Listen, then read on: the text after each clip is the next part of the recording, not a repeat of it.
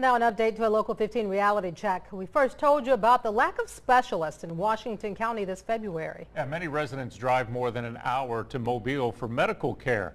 And now the county's only hospital has found a way to bring the specialists to the residents of this rural county. It's called telemedicine. Local 15's Modupe Idowu explains how it all works in this week's reality check.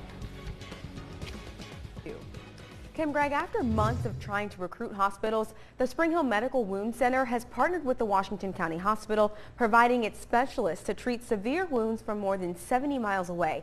And we were there to see the first patient trial tested out. Yes, sir.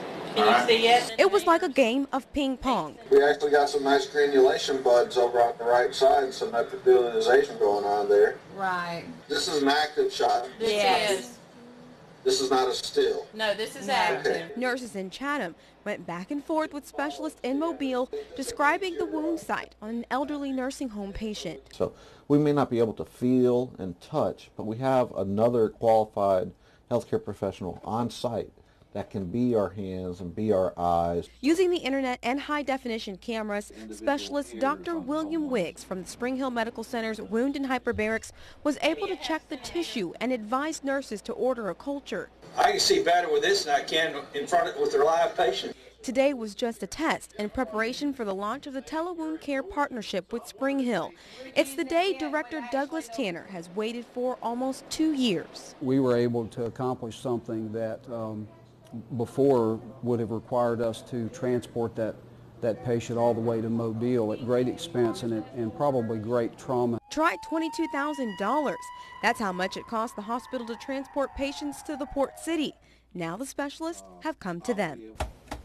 Julio Garcia oversees Springhill Center for Wound Care and Hyperbaric Medicine. He says the technology will help with diabetic patients struggling with ulcers. So the ability to be able to identify these patients early and provide the care and provide what we call limb preservation, keeping their legs attached to their bodies. So there you go.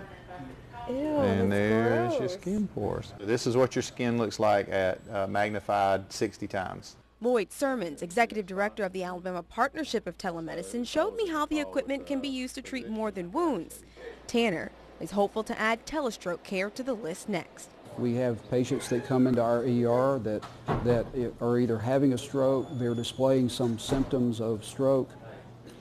If we had a neurologist that we could connect to that could actually see that patient, view the CT scan that we've already done here, look in their eyes. It could save a life. I think we saw today the proof that it can be a beneficial tool. We're hoping the wound care is just our first step in this, what we hope to expand. Tanner says the Washington County Hospital is still reaching out to area hospitals to participate and have their specialists treat patients. They're hopeful to add neurologists and psychiatrists to the list. Back to you.